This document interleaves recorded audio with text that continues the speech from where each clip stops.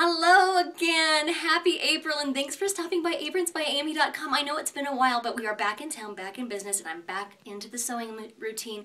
And I want you to know that, you don't have that much time before Mother's Day. Are you guys thinking about this? I mean, if you're not, you're crazy. Aprons are a great gift for Mother's Day. And one of a kind, even better. Now, speaking of one of a kind aprons, this is something I've been specializing in, and really I focus my whole business on just one-of-a-kind, unique aprons.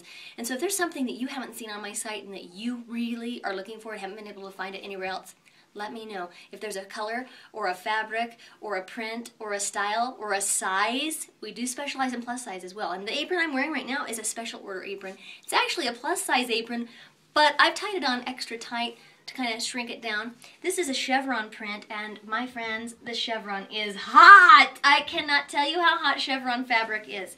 It comes in a variety of colors, so if there's something you would like to have a chevron print apron made out of, you let me know. We'll make it happen for you. Over here I have a special apron too.